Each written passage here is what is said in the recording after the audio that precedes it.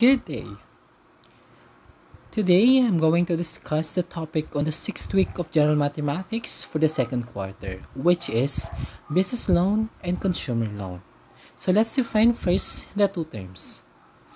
In business loan, it is a kind of loan that is used to either start a business, to expand a business, or anything related to business. For consumer loan, it is a kind of loan that is used for personal purposes like medical care, education, or buying or building your own house. So let's have an example. Mr. Agustin plans to have his own barbershop. He wants to borrow some money from a bank for him to start building his own barbershop. What kind of loan will Mr. Agustin apply? So what do you think? Yes, it is a business loan. So let's have another. Glenda decided to purchase a car and applied for a car loan worth 700,000 pesos. What kind of loan did she apply? So what do you think? Yes, it is a consumer loan. So, I already distinguished the differences between the two loans and had an example. So now, let's have amortization and mortgage. So let's define some key terms for this topic. Amortization. It is a method of paying a loan. Mortgage. It is a loan that is secured by collateral. And what is collateral? It is an asset that secures a loan. For example, real estate property, vehicle, or any property that has a good value. Outstanding balance. It is the remaining debt at a specified time. So it is the remaining amount after a specific time. Or it is the remaining amount to be paid. So we also have a chattel mortgage. It is a kind of mortgage on a movable property such car. So let's have some computation of amortization or mortgage. So Mr. Chan borrowed 1 million pesos for the expansion of his business. The effective rate of interest is 7%. The loan is to be paid in full after 2 years. How much is to be paid after 2 years? So for this, we have the formula which is related to compound interest. So F, which is the final value, is equal to P times the quantity of 1 plus I raised to N, wherein P is the borrowed amount, I is the interest rate, and N is the time. So let's extract the given. P is 1 million, I is 7% or 0.07, and N is equal to 2. So substituting the given to the formula, so we have the final value of 1,144,900. So therefore, Mr. Chan will pay in full 1,044,900 after 2 years. So let's have another. Kyla borrowed 1,200,000 for the purchase of a car. If her payment is 31,000 on a 5-year mortgage, find the total amount of interest. So here, we're going to take the interest.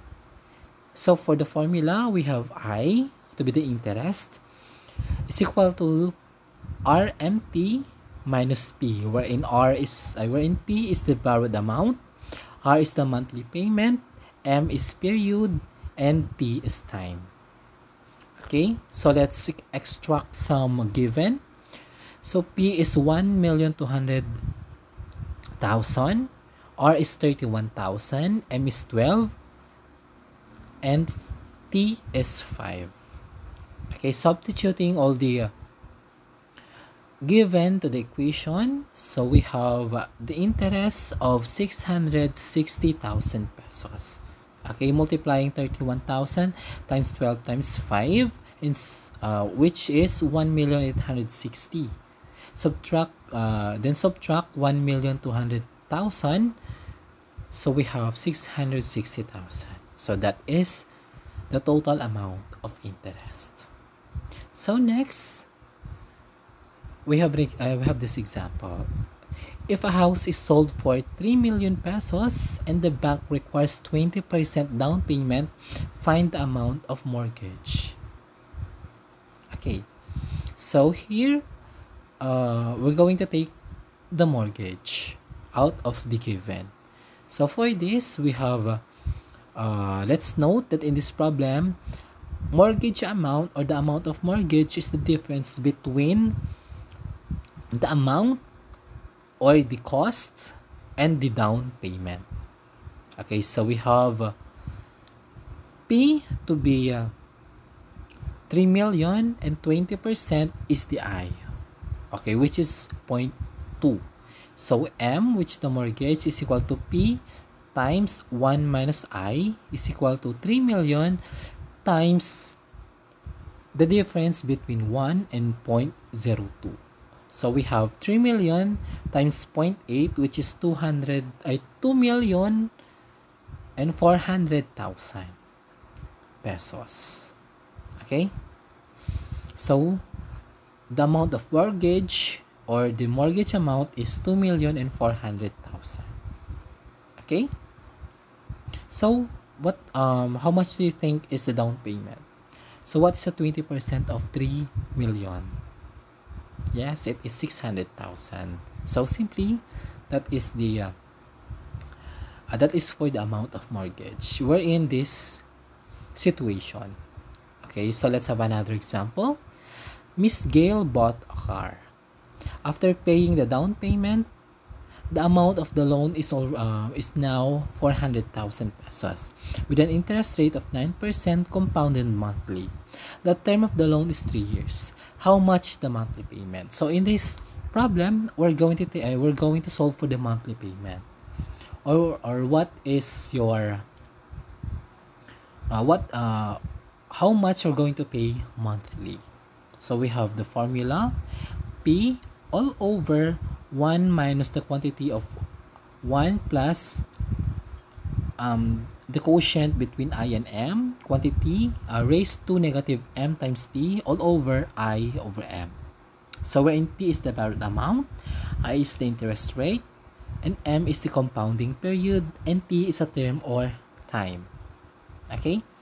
So we have let's extract the given. So we have P is equal to 400, I is 9% or 0.09, M is 12, wherein it states that it's compounded monthly, and time or term is 3 years. So here we have the term of the loan, which is 3 years. So these are the given. So let's substitute all the given to the formula.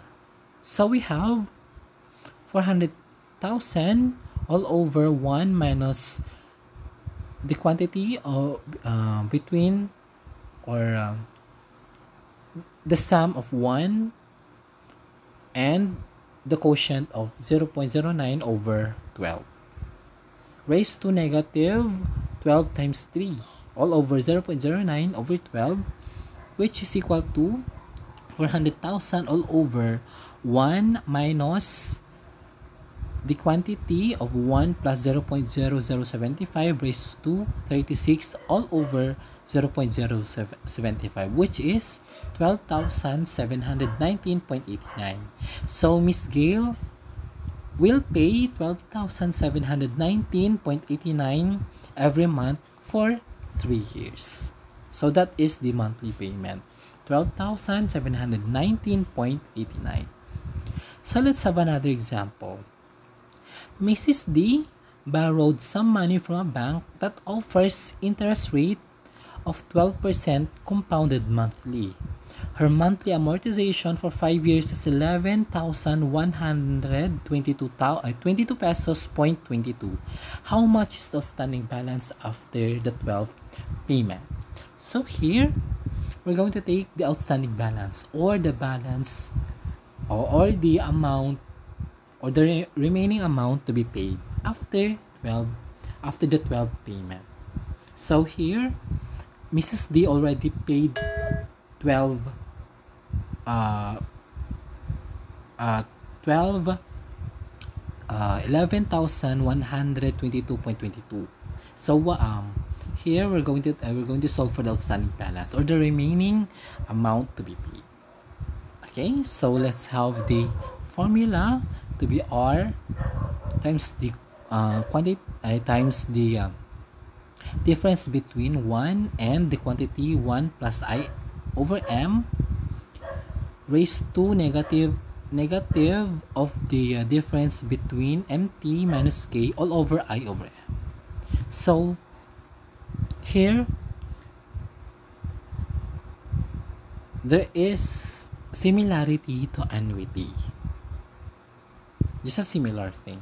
Okay, so let's define for each notation.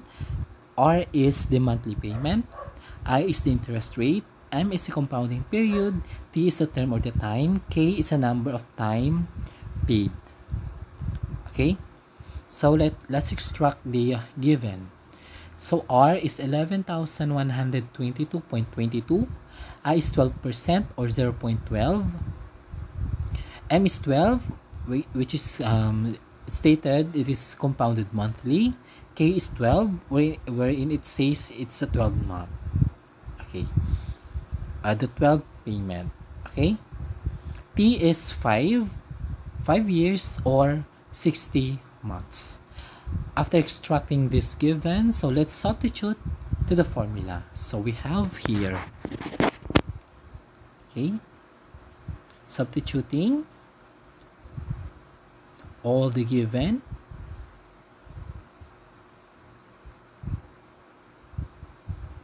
okay,